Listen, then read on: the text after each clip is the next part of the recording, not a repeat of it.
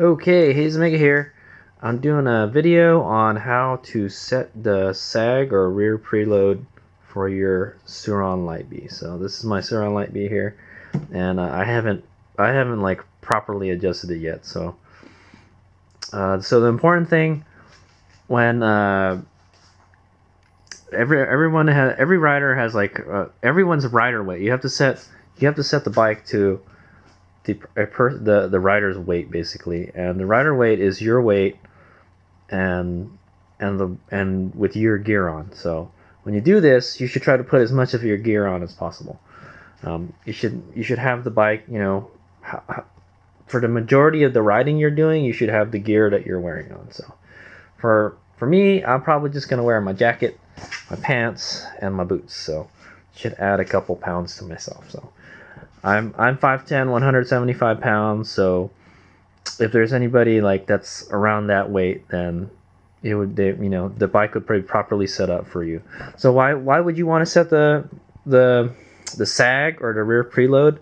Is because the shock will sag. The shock sags when you sit on it, when you put load on it. So they call this a static sag. This was called static sag. And you want the shock absorber, the shock, to sit like almost in the middle of the stroke. So that way it has a chance to dampen in both directions. If you have too much preload, the shock tops out, and if you don't have enough preload, the shock will bottom out easily. So, and I'm looking at it right now. Oh, there is a bump stop. Okay. There's a little black rubber bump stop on the bottom of this. So yeah, you want it to sit in like the 20 for supposedly the 20% of the stroke is where you want it to sit. That way you get proper dampening in both directions. So when I got this bike, the preload collar was like, it was so loose that you could turn it by hand. So you don't want it like that. I'm pretty sure you don't. So for an initial preload adjustment, you probably want, if you can turn this. So on the Sur Ron, you have your rear shock. This is a fast-ace rear shock, and it has 3 adjustments. You have the preload, compression, and rebound. So that's what these little knobs are. So what I'm going to show you today is how to adjust the preload. So the preload is adjusted by this collar here. There's no locking collar either. So, and you adjust the sag by tightening or loosening this, and what it does is it compresses or uncompresses the shock. So, if you're too heavy for the shock or for the spring, you need to get a heavier spring. So if you're setting up the preload like I'm going to show you today, and it still sags too much, and you run out of adjustment, that means you need a bigger spring, or you need a stiffer spring. So yeah, so that's the idea behind that. And then the bike's geometry will be proper. You know, if it sags too much in the rear, your handling will be kind of lazy. It won't want to turn. If it's too much preload in the rear, then you lose rake, and it becomes less stable. The bike will become less stable. So that's another reason that you want to set the preload properly. It made a world of difference on this bike here, my Impulse. So it's pretty much the same for this bike, how to set it up. But yeah, there's a certain stuff that you have to do, like, and I'll go over that for this bike. So supposedly from the Unicycles website, I think I don't think it even says it in the manual somewhere, but they say that this bike has 8 inches of travel. So one way you could measure that is one way you could measure the travel is to take the shock off, take the spring out, and then measure it when it's fully extended and then fully compressed, and then that's how much travel you have. But I'm not gonna do that. But according to Unicycles, you have 8 inches of travel in the rear.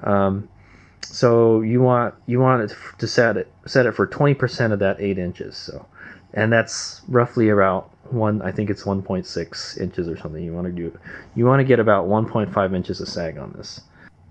Okay, so let's go over the process of how we're going to set the preload, and then I'll show you how to do it. You should have a shock wrench. If you don't have the spanner wrench for the collar, you can probably use a screwdriver or like a punch or something and hit it with a hammer, which is probably what I'm going to have to do. I don't think any of my spanner wrenches. Actually, I have an example of what one looks like, but it's way too big. So this is an example of a preload adjustment collar, this is for adjusting the collars on the shock. But this is way too big for that shock, and all the ones I have are too big for this.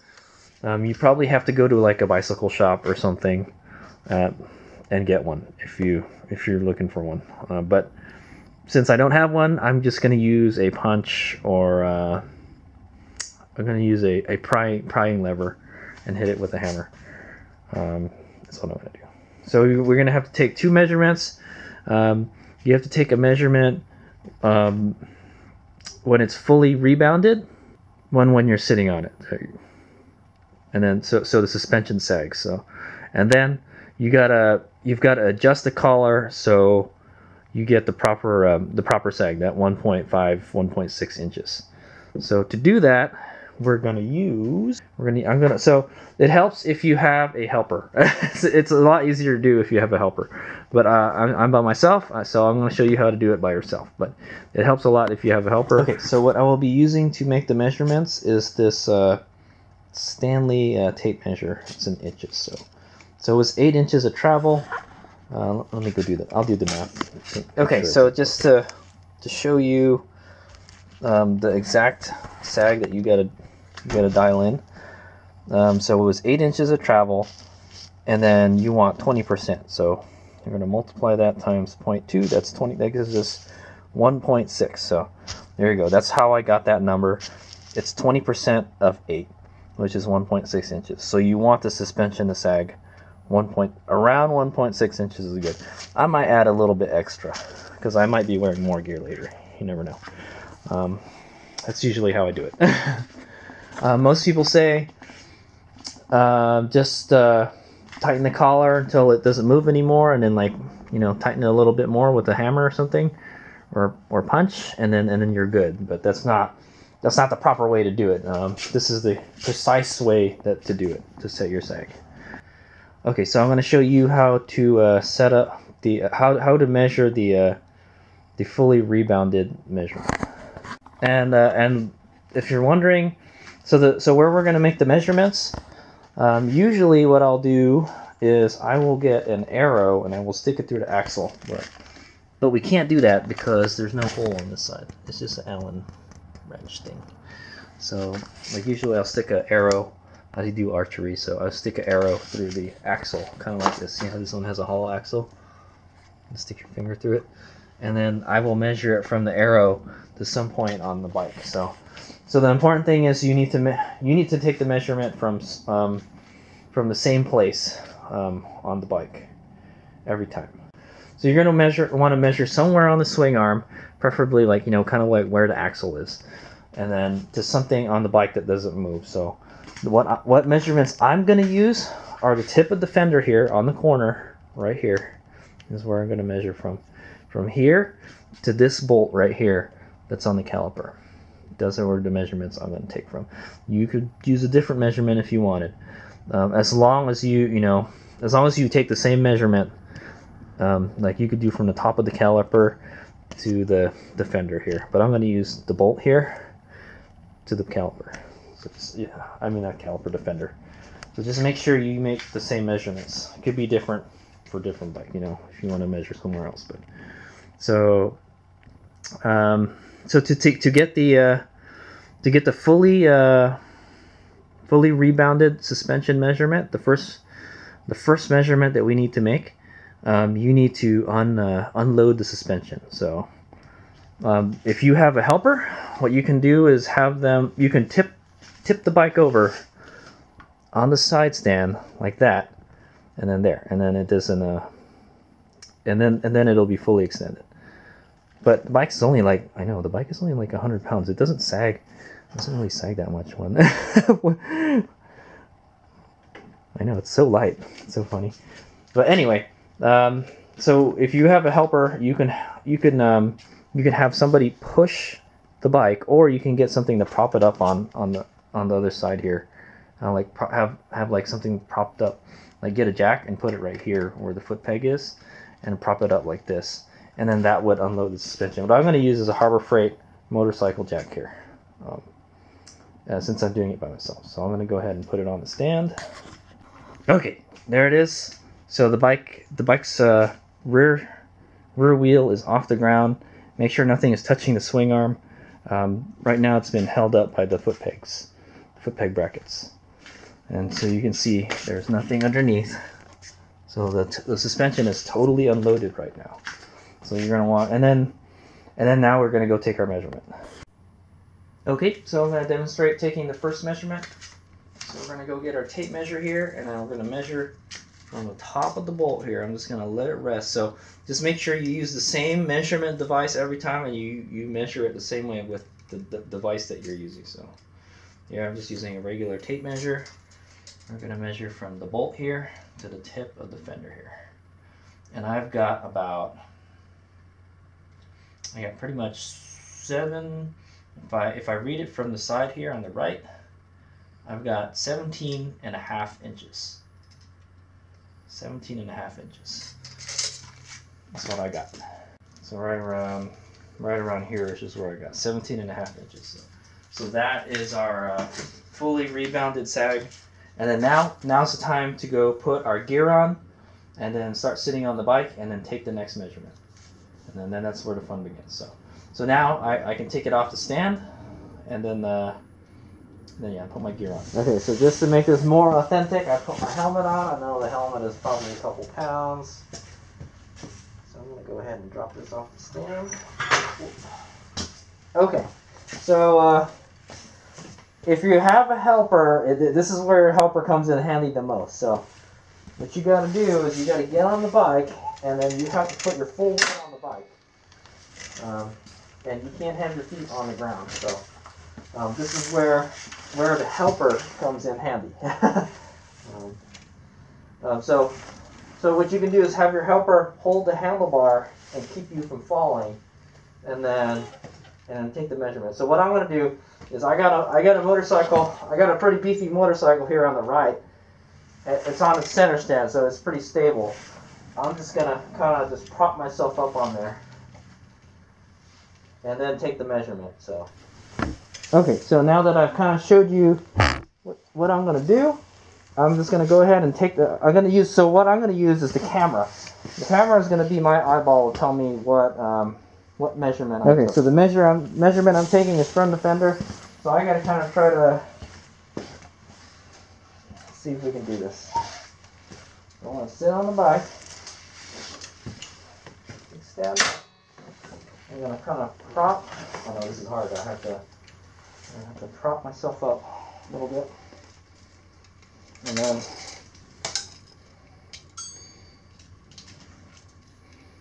make sure we get the right measurement. Let me zip my jacket up.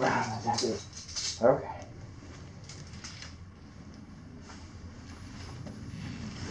Okay, so make sure the suspension is sagging.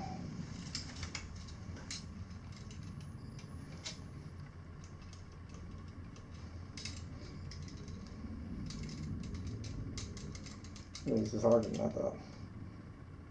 Okay, whatever measurement that is.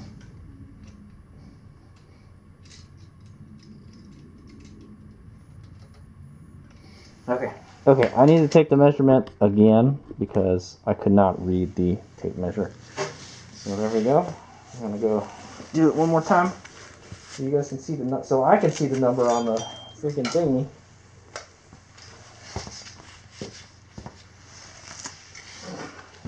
Get back on the bike.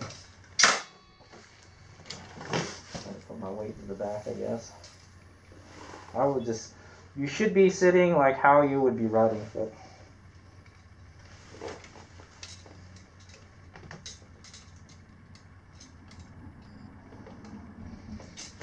Hold on.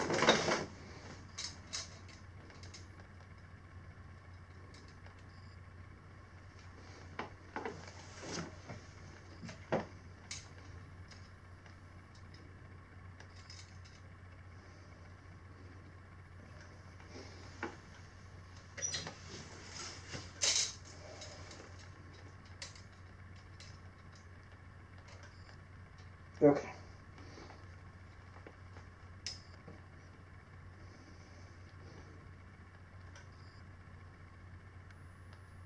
Alright, whatever number that is. You can see, doing this by yourself is difficult. It's hard to do it by yourself. There are actual tools that you can buy that actually do this, you know? Alright, so I'm going to watch the video and see. Okay, so I went and did the math here. So there it is. Well, I kind of did the math. So these are notes for my Sur Ron, but so the sag here. So my for the first measurement was 17.5 inches. So I put 17.5 there, and then the measurement that I got when I sat on the bike was 15 and 15 3/4. So what we're gonna do is subtract 17.5 minus, was it 15 3/4? That's like 75. Boom. Okay, so we got 1.75 sag. So we've got a little bit too much sag. We want to shoot for 1.6, 1.5. So we got like a 1/4 inch too much. So what we're going to want to do is tighten that shock up a little bit. Yeah, so wait. To make this number smaller, we need to increase the preload. So we got to increase the preload a tad, maybe like 1 full turn or something. So I'll go show you how to do that right now. So 1.75 or 1 3/4 inches is our sag right now, and that's a little too much. We want a little less than that. So yeah, you could see like when I sat on the bike, the suspension squatted like that. So all right, so we need to increase the preload a little bit. I'll show you how to do that. I'm gonna do it from the right side here. Okay. So since I already have the light on this side, I'm just going to do it on the left side. Actually. You can do it on both sides. So just remember to make the sag less, you need to tighten it. So I need to hit this thing so the ring turns counterclockwise like this. So the first thing you probably, before we started, you want to make sure that it's not loose at all. So you want to. It helps if you unload the suspension too, but there's no. Yeah, so just try to tighten this as much as you can by hand, but I think that's it. That's all it'll do. So now we got to break out the tools. So what I'm going to try to use is a T-handle, this guy, T-handle socket, so I don't like scratch up the collar too much. And I'm just going to hit it with this rubber hammer here. There you go. So you see it's moving.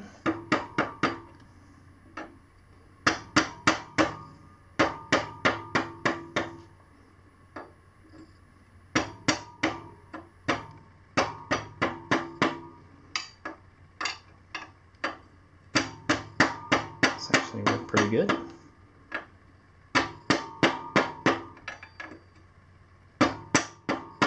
Try not to scratch the black, the black. Probably scratching the shock though.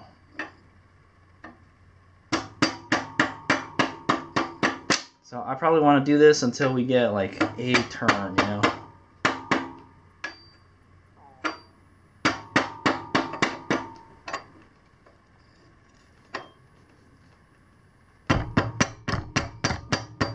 Kind of hard to tell because of the shadow, but it's moving.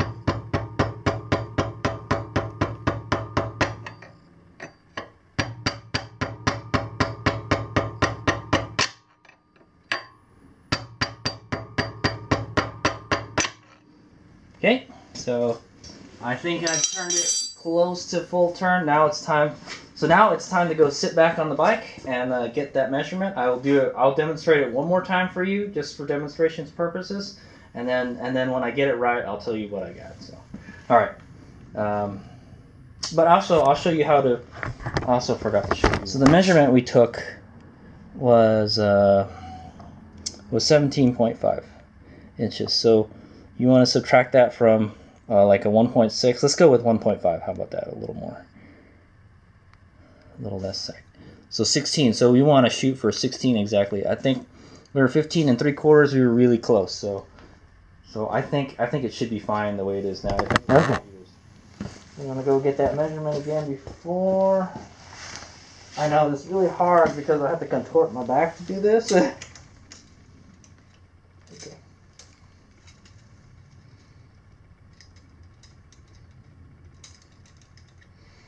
Okay. I'm gonna get on the bike now.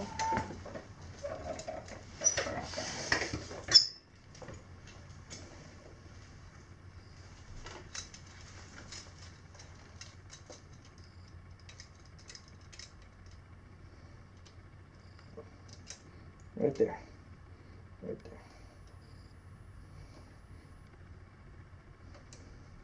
there. Okay. Okay, that's the second measurement I'm taking. After we adjusted the, I forgot to put the kickstand up, but it doesn't really matter. Okay, so I watched the video, and we're like at 15, and moved it just a little bit, like at 15.8. So we need to go more. So I'm gonna go ahead and just tighten the preload again, just like how I showed you, and then I'm just going to keep on doing this until I get the right one, and then I'll show you a third measurement with the right sag on it. Remember, 16 is the number that I was shooting for. So we're at like 15.8 or something. We're almost close to 16, but yeah, okay. So okay, I'm sweating bullets right now. Okay, so I got it. I got it at a just about 16 inches. It was the measurement that I last took.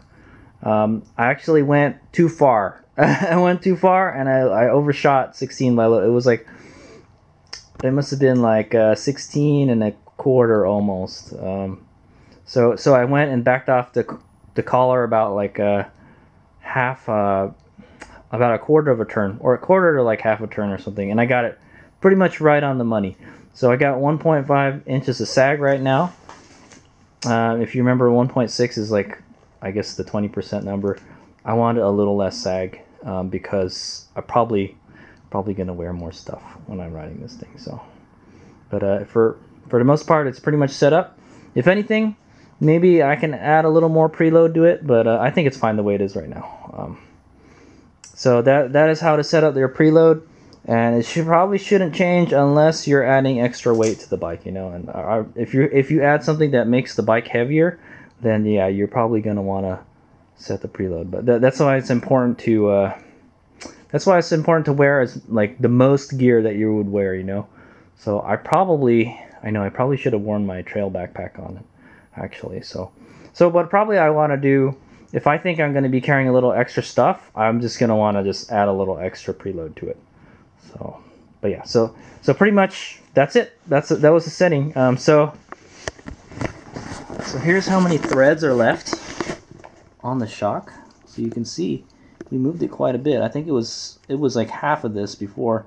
There's like double the threads exposed now.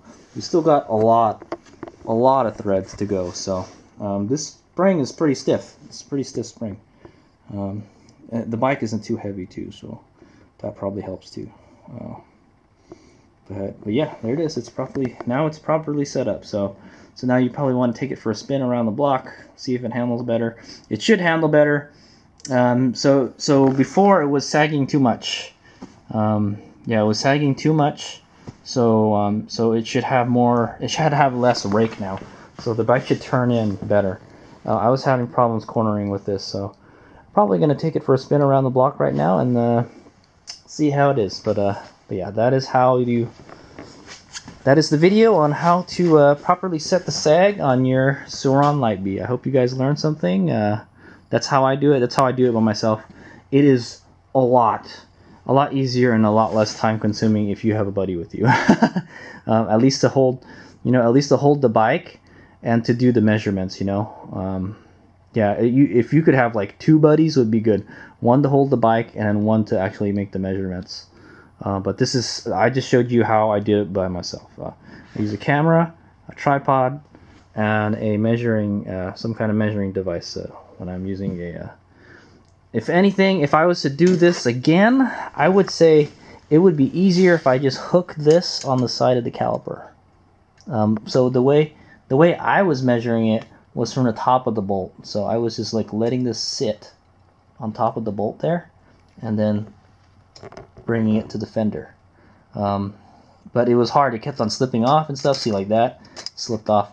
If I was going to do this again, I would instead measure from where this caliper is.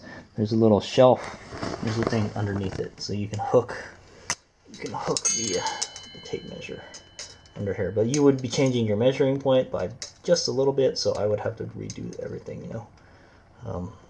I would have to take the static measurement again. The static measurement is really easy to take, though. You can literally just get on your knees and then just tilt the bike over a little bit and then take the measurement. This bike is not heavy, but this is how I would do it. I would take the measurement and hook it underneath the caliper there instead of using the top of the bolt, because I was having a hard time getting this thing to sit up here flush, you know, and see, it just slips off pretty easily. So there you go. That's one thing I would do differently if I was to do this again. But we're all set up. If anything, like I said, if anything, I would probably add a little more preload to it. It's good to always have a little bit of extra preload, because you never know. You could be wearing like a backpack or something, or carry a lock with you, or carry a tool bag. So that's what I would do. Add a little extra preload. But that's why I went with the 1.5 instead of the 1.6.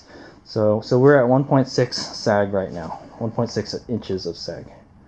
So that lets us sit in the upper 20% of the stroke, and the bike should handle better, you know, and it should carry your weight better, and you won't bottom out as much. So if you're sitting on this, and you're just cranking this collar, and you run out of threads, that means you need a new shock. You need a new spring. This one has a 450 pound-inch or inch-pounds spring on it. So that's the spring that came with my Light Bee. Yours may be different, but yeah, if you run out of adjustment, that means you need a stiffer spring. You need to find a fast ace spring that is stiffer than 450 pound-inches or inch-pounds. Yeah. So maybe you would want to go do like a 470 or 480. I don't know. I don't really know too much stuff about the fast ace stuff. I know this is like all mountain bike stuff. So, but that's how I would do it on a motorcycle. All right. So I hope you guys learned something. Thanks for watching. HadesOmega out.